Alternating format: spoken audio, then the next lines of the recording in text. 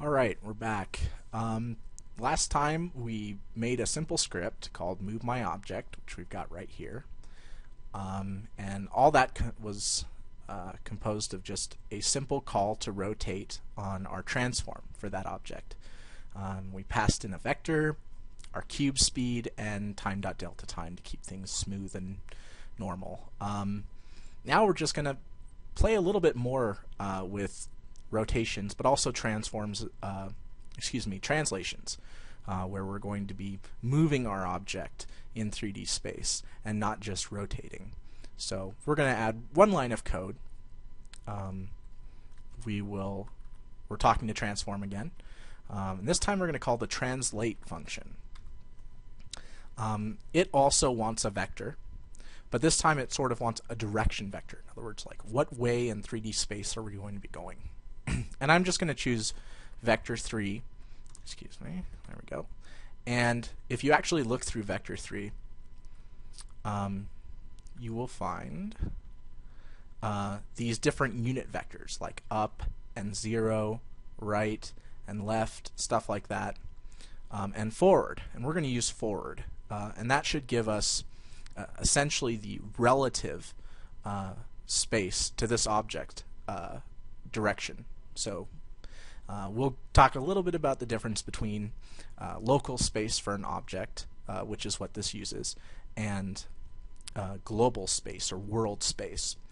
But the short version of it is that your objects have their own sort of x, y, z vectors and or axes, I guess is better. And the world has its own x, y, z. So if you were looking at a map, it has sort of world coordinates, and then you might think of a position on that map, like a person moving around, as having their own coordinate system as well. And when you're working in 3D, it's pretty much the same idea. So we're going to go forward, and we're going to multiply that by cube speed again. So we're reusing our code, and also time.delta time. And we'll save that and play. Now you can see our cube flying off, and it's still rotating. So actually, it's going to be going in a circle. Let's try to take the speed and make that a little slower.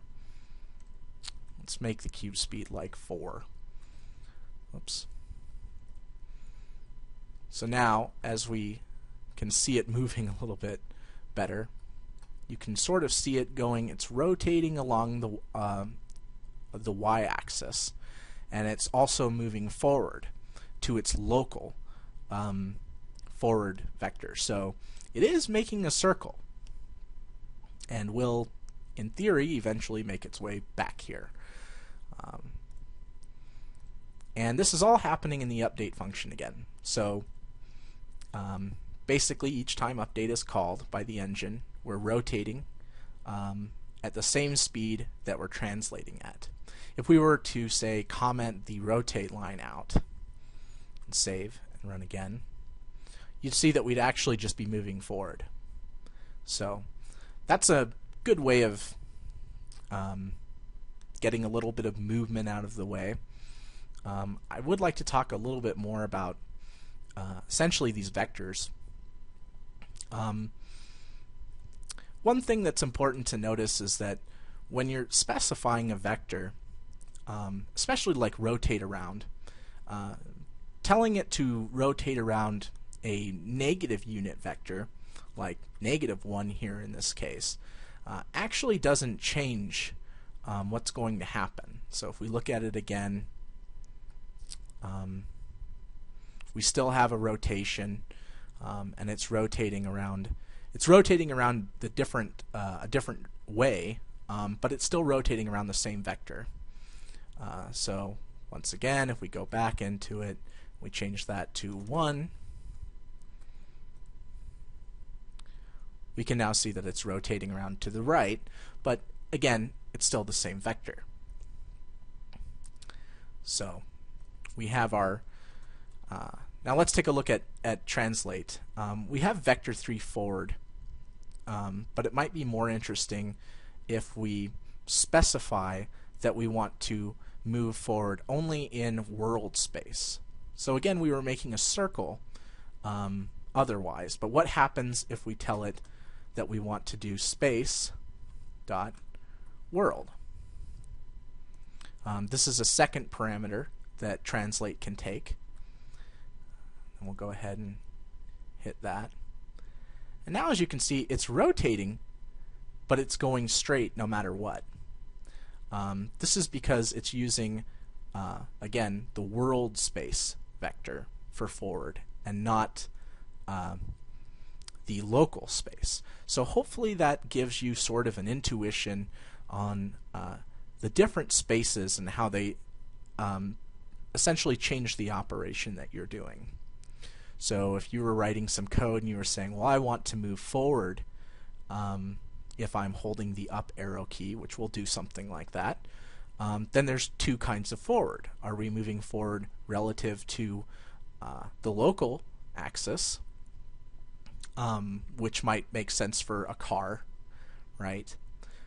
Or are we moving forward to the world axis, which might make more sense for, a top-down shooter or something, where we don't really care about the rotation of our character. We want to be able to, shoot in every direction, but if we hit up, we want to move up relative to, say, the camera, and that kind of thing. So that gives you a little bit more, hopefully, intuition on the different things you can do with rotations and translations and how they change depending upon if you're in local space or world space. And that's it for this quick lesson. Next time we're going to do probably a little bit more with rotations, because I think they're a fairly big subject, and then we'll move on.